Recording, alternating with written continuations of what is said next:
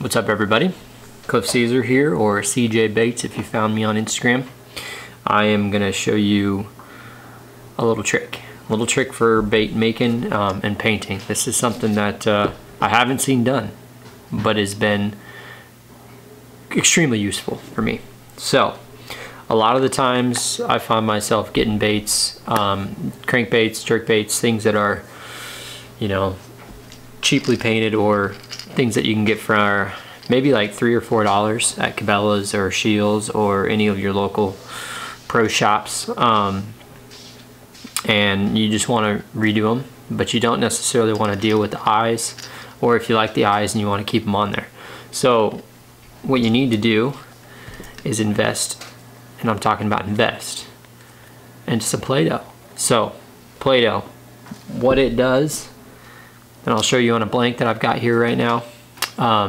This particular one I've got painted completely red. That's my base coat on this. I wanted to keep the eyes, so stick the Play-Doh in there, nice and simple, and it covers up that whole eyelet. It doesn't have any, basically any marks whatsoever.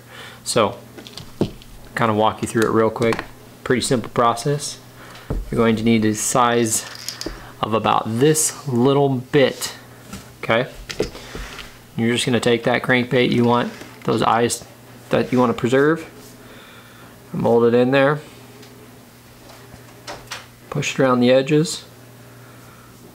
Helps to have some fingernails, that's for sure.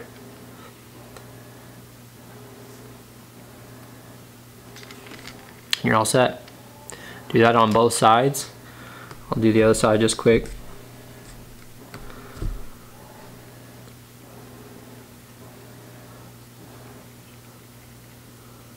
Mold it in there. And you're going to catch it from the front there. But this is deadly.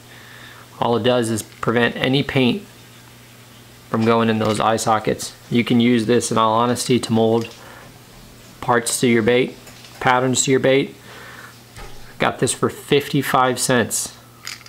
It's a done deal. It's a steal. So check it out.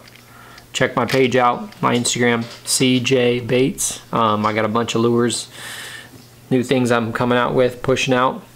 Got a brand new spoon I just finished up. But please, if you found this useful, hit that subscribe button below. Everything is very, very helpful. Any comments? I'm new to this. I've only been painting for about 6 months or so. So any tips or tricks that you guys have for me, that's huge. So thank you. Hit that like button, subscribe. Come out with new content about every week here. So take care.